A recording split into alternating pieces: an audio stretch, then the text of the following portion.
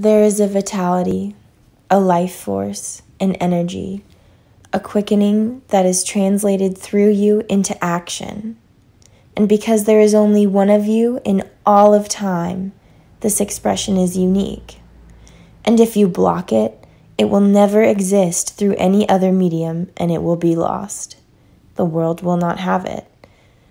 It is not your business to determine how good it is, nor how valuable, nor how it compares with other expressions. It is your business to keep it yours, clearly and directly, to keep the channel open. You do not even have to believe in yourself or your work. You have to keep yourself open and aware to the urges that motivate you. Keep the channel open.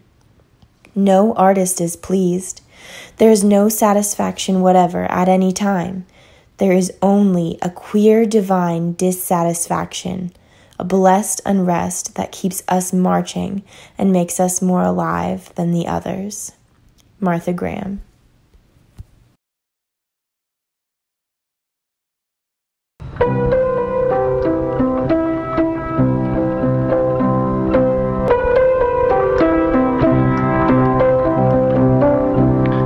Listen up and I'll tell a story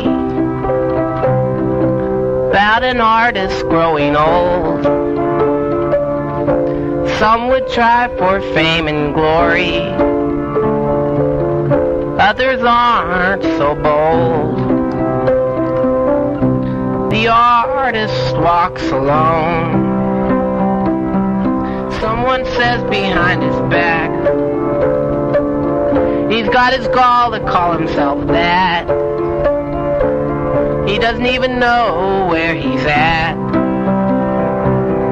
The artist walks among the flowers, appreciating the sun. He does this all his waking hours. But is it really so wrong? The best things in life are truly free. Singing birds and laughing bees. You got me wrong, says he. The sun don't shine in your TV.